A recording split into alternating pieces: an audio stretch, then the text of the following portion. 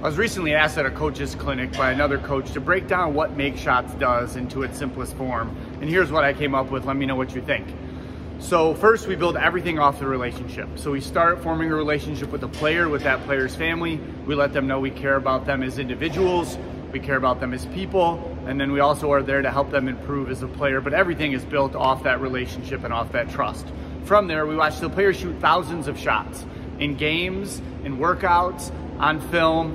And so I guess first we do nothing. So we just sit back, we analyze, and we observe, because only one thing should determine our next steps, and that's how often it goes in. So there should be a science to that, not necessarily an opinion to that.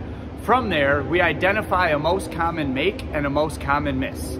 So where is the ball most often hitting on the rim on makes? Where is it most often hitting on the rim on misses? From there, we build an individualized plan to lessen that miss. So wherever the player is missing most often, we trace that back to a skill, and we build an individualized workout that stresses improving that skill, which then minimizes that miss. And we also want to accelerate the most common strength or the most common make to make that even greater.